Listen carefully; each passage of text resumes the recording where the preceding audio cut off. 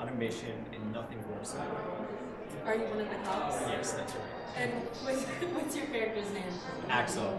Axel, can you tell us a little bit about Axel? Yes, Axel's a little bit of a hard head, I guess, and a little bit hot-headed. He's well trained in martial arts, and he happens to be sort of, I guess he's the lead in terms of him and his partner going into or on all these missions. And he's highly trained in martial arts, and his partner's in and yeah, he's not very ninja-like, so he's really the perfect partner. So how did you prepare for this role? Honestly, it was amazing. We had about 6 days to prep for it, rehearse for it, and then we went and shot, but it was a tornado week, so everything worked out really well. So it was super badass all the way around. Super, super bad. All the way out. Yeah, that's right. And what was one of the biggest challenges you found making this? Making this, really it was just a matter of getting all the people down, because it was for a charity cause, and a lot of my films that I've submitted this festival